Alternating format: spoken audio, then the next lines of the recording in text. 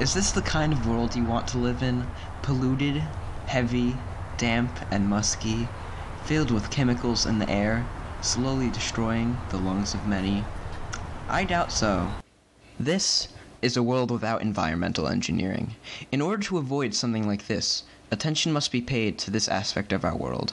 As of now, more than 5 million people die each year from air pollution-related causes, according to research presented at a 2016 American Association for the Advancement of Science conference.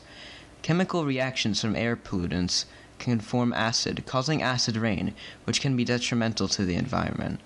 And to top it all off, air pollutants are also increasing the rate at which the world is warming, changing the ecosystems in many places, making it a struggle for some animals to survive. Well, what even is air pollution? It's simple, really. Air pollution is when a harmful substance enters the air that we breathe. How does it happen? A lot of things can cause air pollution. Factories and other manufacturing businesses emit large amounts of carbon monoxide as a byproduct, which is very poisonous. Fossil fuels used in vehicles can also emit carbon monoxide and other various unhealthy gases.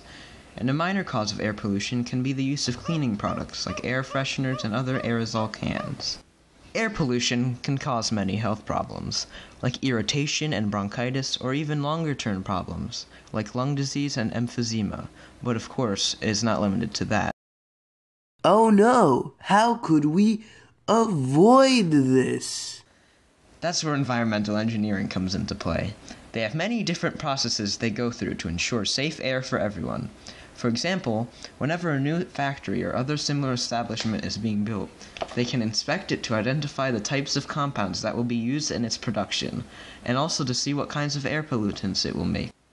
They can then use that info for more eco-friendly results. They can also make sure everyone complies with the Clean Air Act. But most importantly, they create things that can contribute to reduce the smogginess in the air. From advancements in alternative fuel sources to better air filters, environmental engineers can really cause a difference, and have already contributed a lot, especially with spreading awareness. According to the Environmental Protection Agency graphs, the amount of air pollutants in the air is steadily decreasing from 1990 to 2015. If we keep on trying to maintain air quality, it will surely become better. Whoa!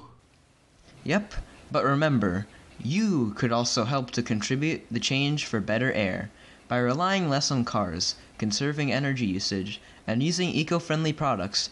You could help in the fight against a smoggy environment.